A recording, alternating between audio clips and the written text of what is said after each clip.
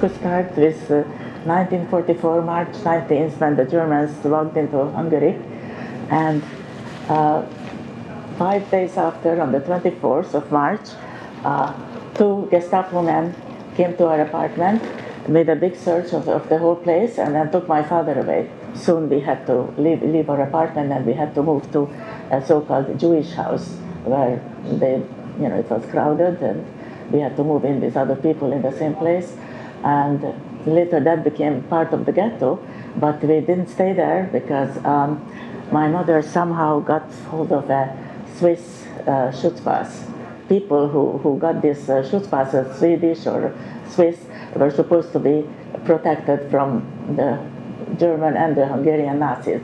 But it really didn't work, because on the 3rd of December, these Hungarian Nazis, Nyilas, marched in with their guns, and they ordered people out, especially the young women, like my mother and other people in the same house and the same apartment, and they just marched them away.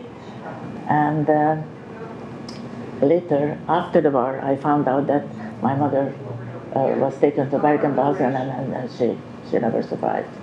There was an old couple who had a even younger grandchild, and they put us into a Red Cross place for children. Hopefully that would be another protection.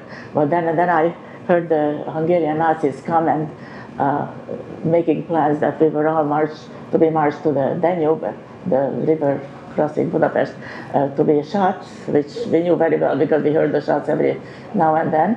So quickly I took that girl, and then we ran back to the house, the Swiss house. Wallenberg, I think, threatened some leading Hungarian Nazis that they will be charged with war crimes if they blow up the ghetto. Many people survived this way. And after that,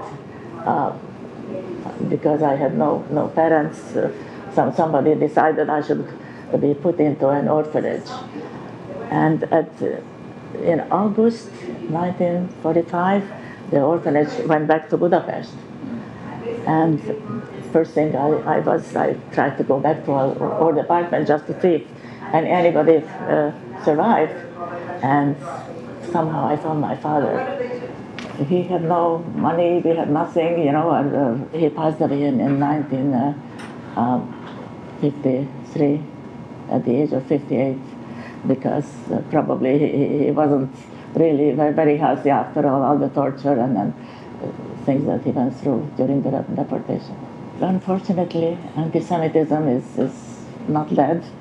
As a matter of fact, it's getting worse and worse all over the world, and it would be good if people would consider what it leads to, and to avoid genocide like it happens all the time.